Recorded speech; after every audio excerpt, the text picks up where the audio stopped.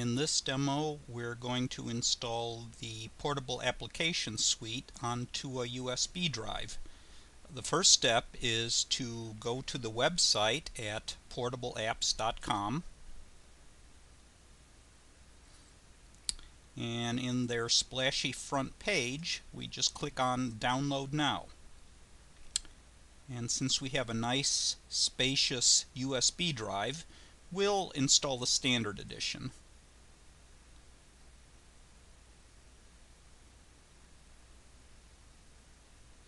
Now, to save time, I've already downloaded this, so we'll just click Cancel, and we can close the browser because we're done with it. So we just go ahead and, before I start, let's start a timer here because this can be somewhat time consuming, and we'd like to keep track of what's going on. So we'll double click here. And the only manual step really is to find that USB drive. So we'll just go ahead and do that.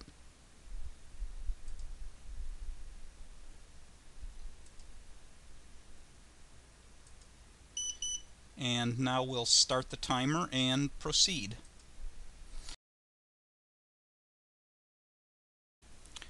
Hello again. As you see, we've been installing for 15 minutes and it's not yet finished.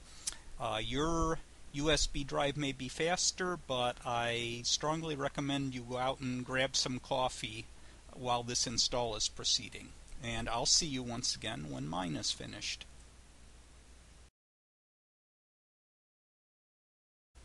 Okay, we're past 18 minutes and 95%, and it looks like we have one more bar to go, and I hope we're almost done here.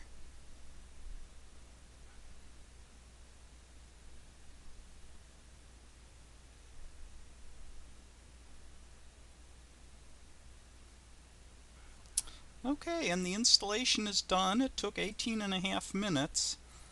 You may have better luck. This is a rather old thumb drive, and yours may be a little snappier.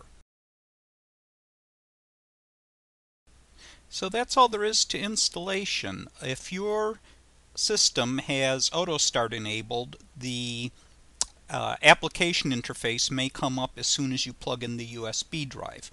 However, in this case it hasn't, so we'll start it up manually. Let's look at My Computer.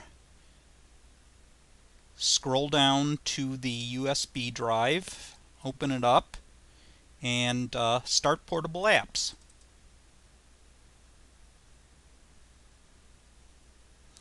And here's our interface. Let's close this, and the interface dialog box will come up whenever you click this little icon in your tray here.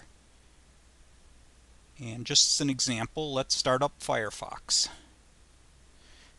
Takes a little bit longer because we're not operating off the hard drive.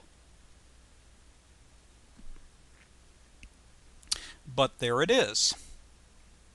And when you're ready to remove your USB drive, you just bring up the dialog box, get our calendar out of the way here, click this X to close the dialog interface, and that's it.